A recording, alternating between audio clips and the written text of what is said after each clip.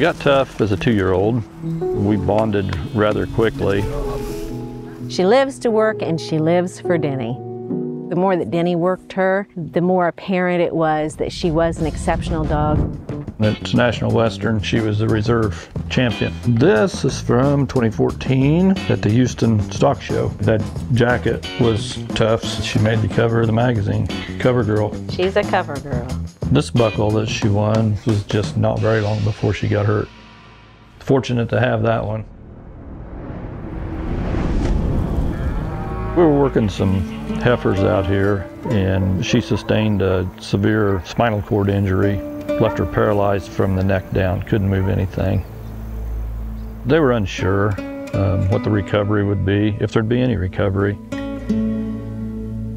Things started to progress in a positive direction. You could just tell every day that she was getting a little better and a little better. And she worked up to where she was probably 90% back to normal again. It was obvious that she still wanted to work. So we come up with jobs for her to do to give her purpose. Tough has obviously slowed down since the injury, but in her mind she's still 10 foot tall and bulletproof, and nobody's going to tell her any different. She still loves to work, and so what we're doing out here today, we're working for her now. It's probably what keeps her going, really.